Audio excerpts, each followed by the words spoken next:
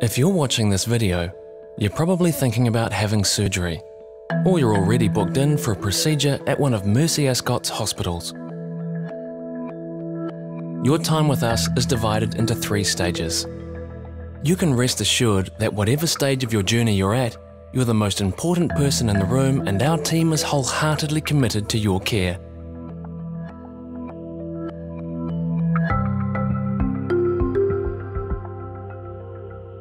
When you first arrive, we'll check your personal details, your payment or insurance details, and answer any questions you may have.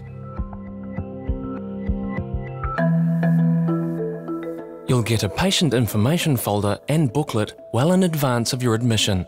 There are forms that need to be completed with the help of your specialist and returned to MercyAscot. The booklet also contains important information and a checklist of things you need to do before you arrive. Please remember to bring the folder and booklet with you. We'll check your personal details many times during this admissions phase. Getting it right isn't just important, it's crucial to the care we provide. Let us know your dietary requirements, and if you have any cultural or religious needs, please tell us, so we can individualise your care as much as possible. Think of our hospital as your home for the duration of your stay. Remember to bring some home comforts with you and some entertainment, especially for your recovery. Our nursing team will look after every single detail throughout your entire stay with us. Your registered nurse will help you dress for surgery and then carefully explain and carry out any pre-surgery preparations.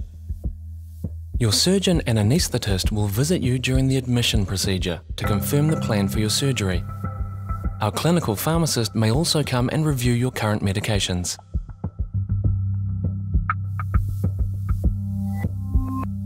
Next, one of the surgical team will come and do a final check that all the surgical criteria have been met before walking you through to the operating theatre. It's quite normal to feel nervous, but don't forget that your comfort and safety is our top priority at all times. To settle those butterflies, ask as many questions as you need to.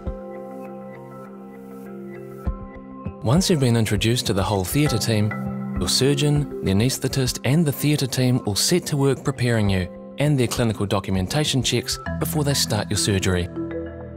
Our theatre team will work together with your surgeon and anaesthetist to carry out your surgery using some of the safest, most advanced surgical technology available.